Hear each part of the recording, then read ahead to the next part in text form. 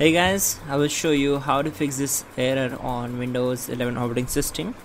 In the first step, just right click here, select run, then type here temp and click on OK. Then on this window we need to select all these files, right click on it and select delete.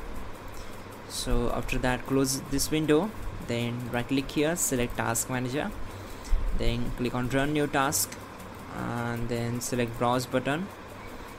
Now go to this PC, open C drive. Now we need to open Windows folder, then find out System32 folder, double click on it to open it, and here we need to find out cmd.exe file. So just scroll down and here you will get it. Select it, click on open and check this box, create this task with administrative privileges, and then click on OK. Once we are here, we need to execute some commands and type them, hit enter to execute them. We need to type in ipconfig/flush DNS and simply hit enter to execute this command. After that, type ipconfig /renew and hit enter.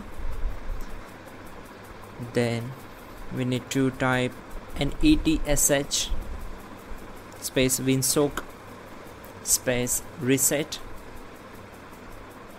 and hit enter. Then type exit to close the command prompt window. In the next step, simply go to search bar and type here control panel, then click here to open it. Now select view by as category and then click on network and internet, then click on network and sharing center. After that, click on change adapter settings, right click on your internet connection and then select properties. Then on this window we need to select the IPv4 and click on properties. Make sure you have to select this option, then type these addresses 8.8.8.8 and 8.8.4.4. After that, click on OK and close all windows one by one. Now simply right click here, select run. This time type in %temp%. This will be the last process to fix the problem.